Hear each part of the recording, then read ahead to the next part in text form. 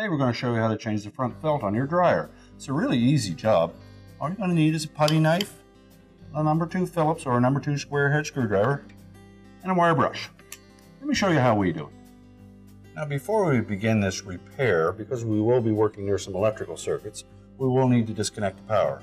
So if your dryer has a cord on it, simply remove it from the socket. If it's a hardwired dryer, we'll need to locate the fuses or breakers and disconnect the power at that point. Now next, with a putty knife, we'll go in between the top panel and the front panel. About 4 inches in from either side, there's a spring clip. Just to press the clip and that'll lift up on the top. Then we can hinge that top upwards. And if you're close enough to a wall, you could just lean it up against the wall, but if you need to disconnect it, you can remove the ground strap from the back and then lift it off of the rear hinge. We can set that aside. Next, we need to disconnect the 2 wire harnesses on the right hand side. And there are 2 screws, one on either side, just below the console. And you can either use a number 2 Phillips or number 2 square head screwdriver to remove those 2 screws.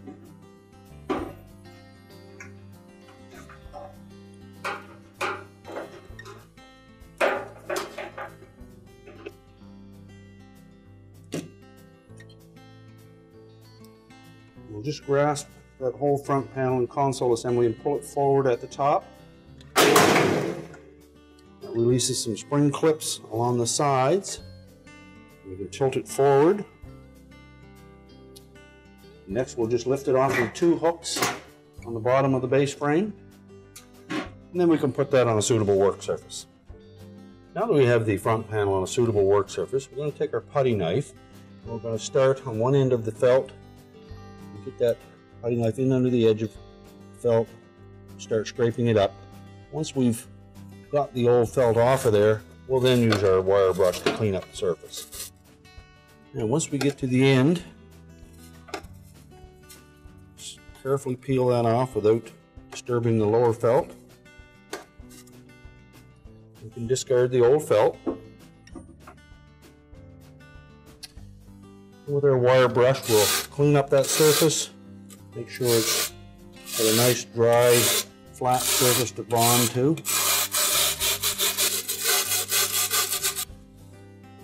Now before we apply any adhesive to this surface, put down a rag or some paper towel just to protect the components.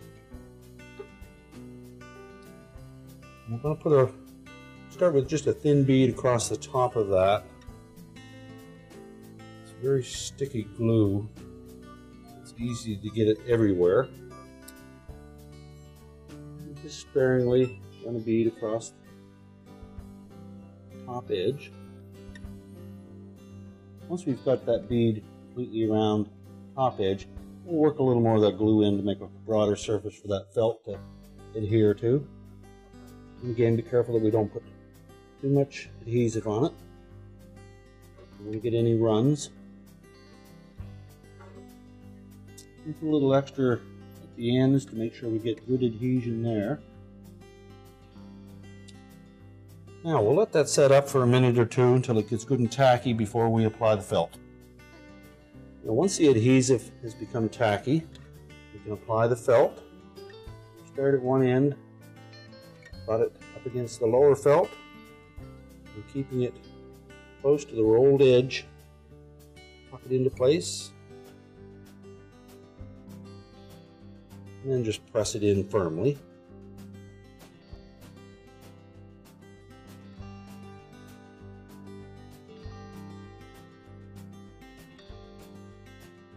Ensure that the felt absorbs that adhesive and gets good bond. Now we'll let that set up until it's firmly adhered to the felt, and then we'll reinstall the front panel. Now to reinstall the front panel, we'll line up the 2 slotted holes on the bottom of that panel, 2 tabs that are located on the base frame. Make sure they're seated all the way down. And we'll make sure we tuck the wire harness inside. Then we'll need to lift up slightly on the drum so that it clears the front felt and glide. Snap that into place, and we'll replace the 2 screws.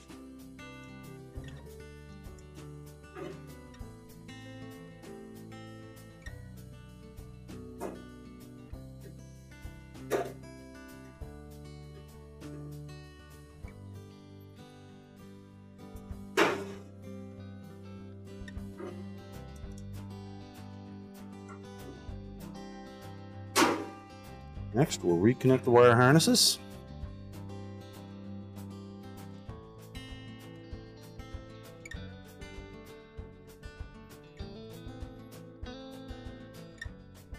Now we're ready to put the main top back on.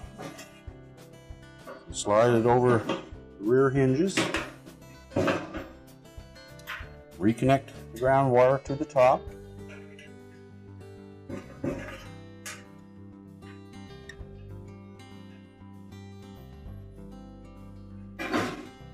And lower it into position, and then just press down on either side until it engages those clips.